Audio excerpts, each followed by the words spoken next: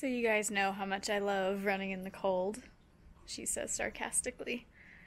We might have to make do this week.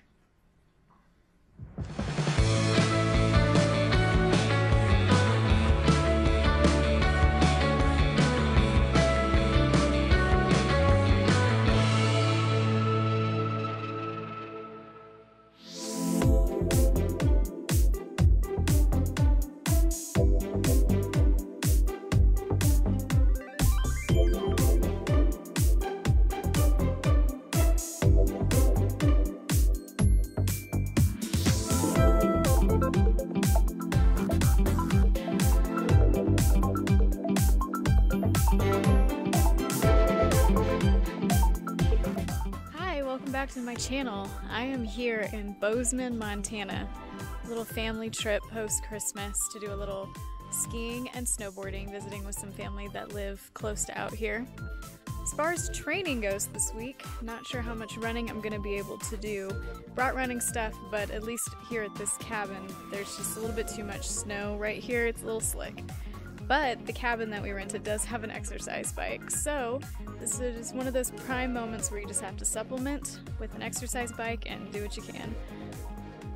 It is very beautiful here. I will show you our view.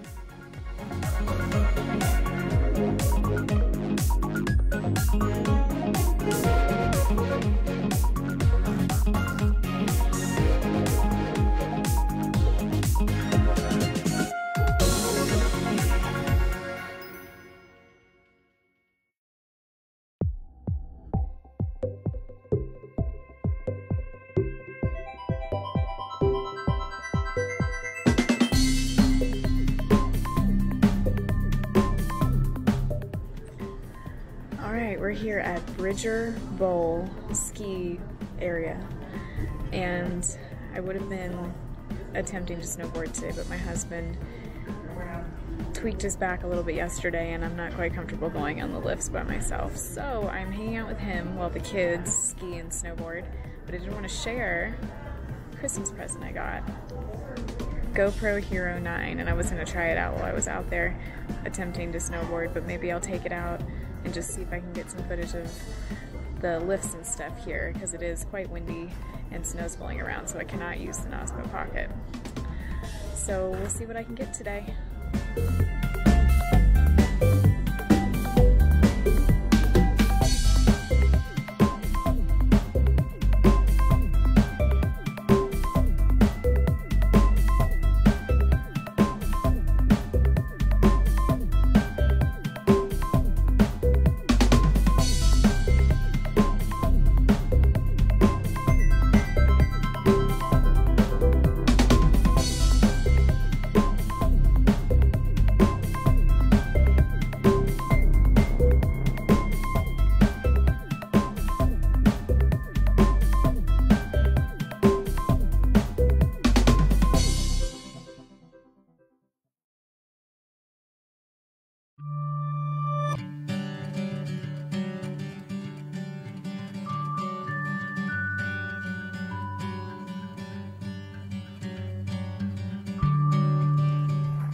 Going for a little walk.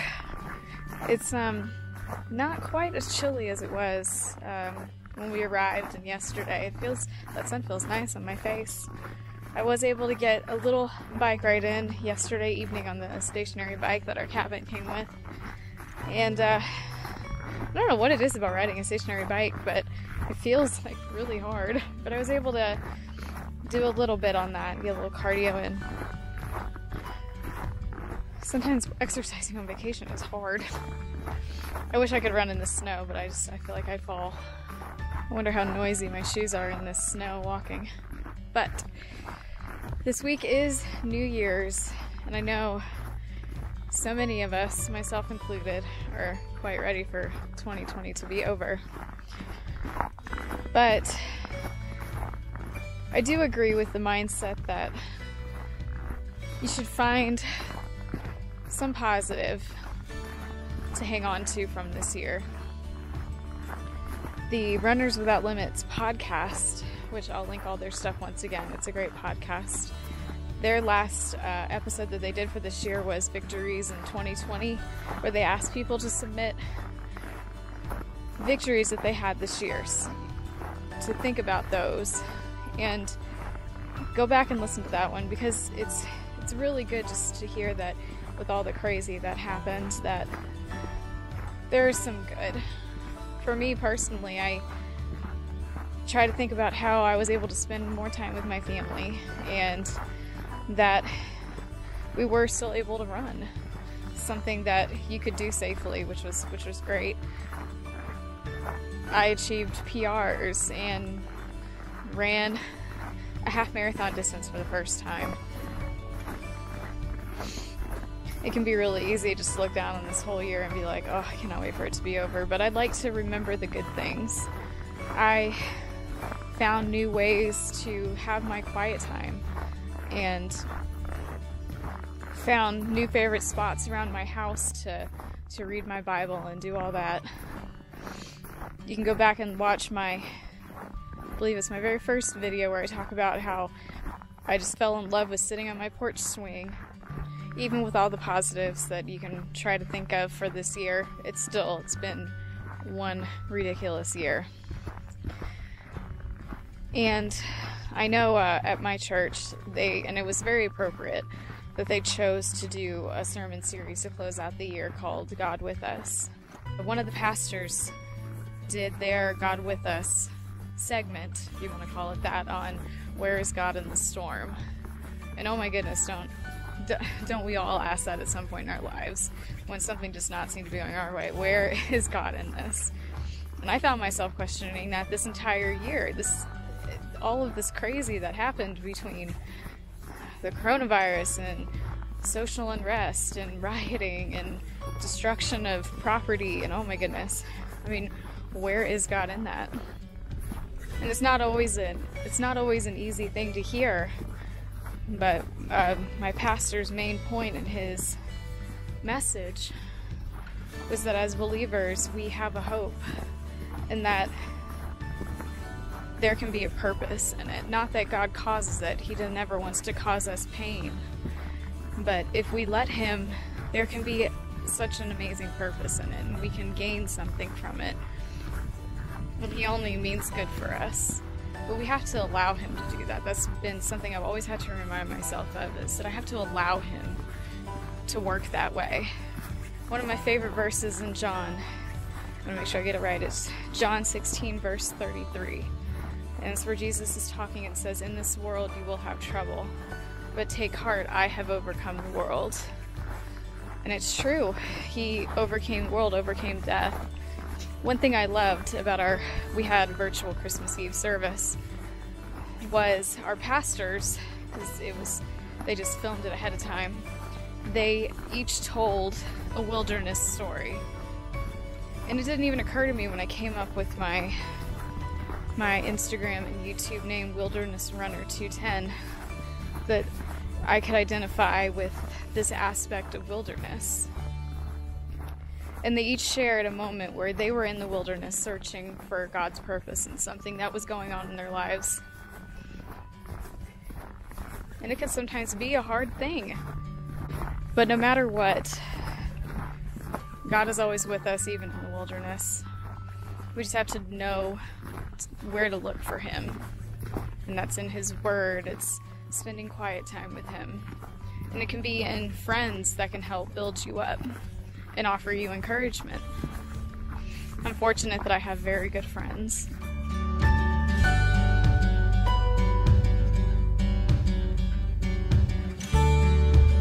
There's a song that I heard as we were traveling to the airport, actually, to come out here.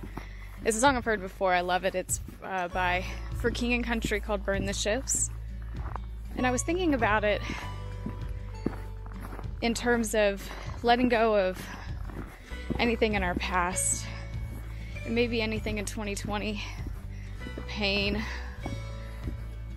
the anxiety, the worry, anything like that. The chorus of the song goes like this: step into a new day. We can rise up from the dust and walk away. We can dance upon the heartache. So light a match, leave the past, burn the ships, and don't you look back. And it's completely true. Pain, worry, anxiety, anger, anything we have from this year, all God wants is for us to give it to Him and step into a new year and know that all He wants for us is the best. We gotta let Him work though. Gotta let Him work. So those are my thoughts on the new year 2021. I have goals. First one being to have the most epic virtual 5K I've ever had at Disney. Coming up soon. Looking forward to it so much.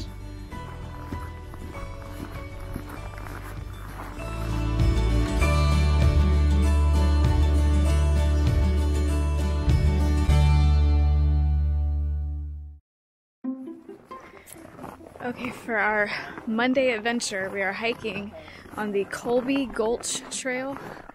I've never hiked in the snow. This is going to be interesting.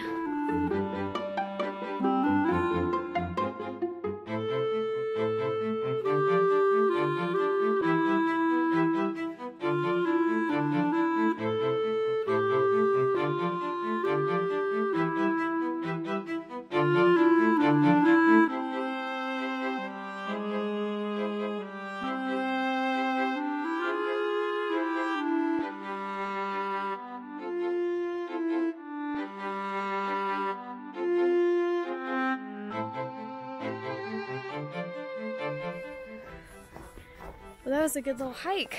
We got about 4 miles and the views are awesome. And guess what? I didn't fall. I don't know if it's because I'm wearing snow boots and snow and it just seems to be gripping really well. Didn't fall. Very exciting. So now I'm gonna stop so I can continue my no fall streak.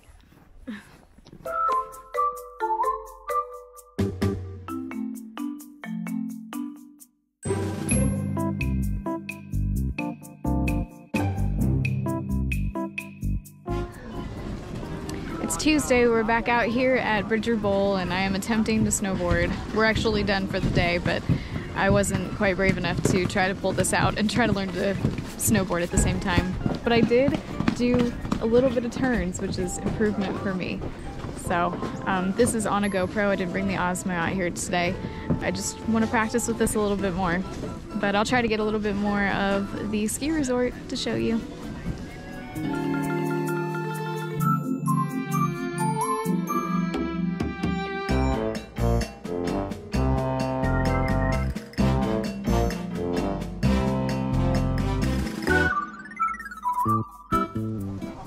I just wanted to show off how small my shoes were, my snowboarding boots.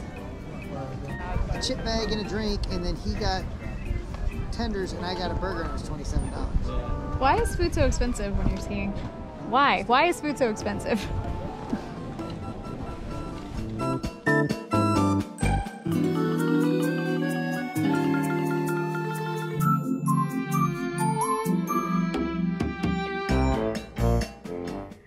Can't beat this view when you're riding a bike. Getting caught up on YouTube.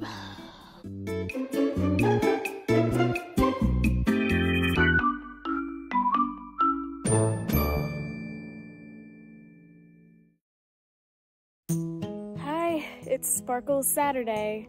Show you what sparkle I'm wearing today. I'm pretty sure I've never wore the white one for a run, so this is the first. Saturday, January 2nd, we arrived back home late New Year's Eve from Montana, so I'm still recovering a little bit from that trip. It's 57 degrees out here right now, and it is, I don't know what time it is, it's like 10:30. So, left all that snow for warm weather. I'm gonna try to get in my 6 miles that I was supposed to do last week today. We'll see how it goes. All right, a little more than a mile in here, but I want to talk about yesterday, January 1st. I did my fartlek workout that I had for this week on the treadmill. Obviously, you saw a little too snowy in Montana to run there, but it felt awesome. I don't know if not actually running for those days made me feel more refreshed. But it was a good little workout on the treadmill. Wore my new shoes yesterday and today, and I feel awesome. So that is a positive sign as far as my foot problems are concerned. Okay, let's finish this run.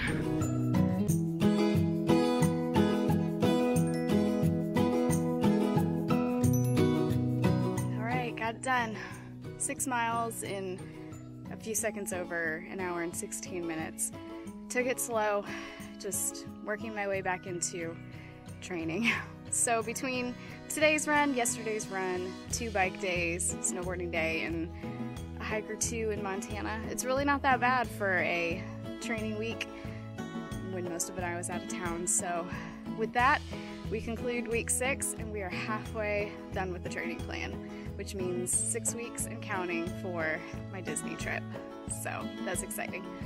So I want you to like, comment, subscribe, and always remember that you are his masterpiece. I'll see you next week.